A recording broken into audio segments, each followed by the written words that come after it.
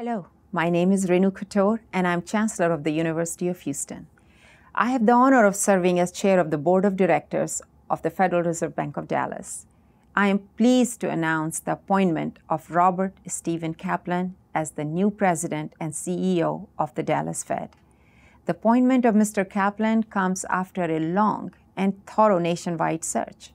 The bank's search committee considered a broad pool of candidates to ensure that we met our goal of finding someone who has a deep understanding of the economy, financial system, and monetary policy, yet who also sincerely appreciates the impact decisions made by the Federal Reserve Bank have on people from all walks of life.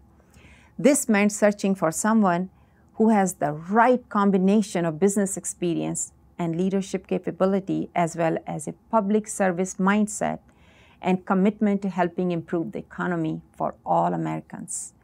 I believe we found that person in Robert Steven Kaplan. He has been a distinguished teacher at Harvard Business School for the past 10 years, following a long and successful career in the financial industry. He also is an accomplished author of books on leadership and management. His views on the national and global economy are widely sought after by the media and corporations. I am truly excited that our search has concluded with the selection of an outstanding leader for the Dallas Fed. I know he is looking forward to serving the people of the 11th Federal Reserve District.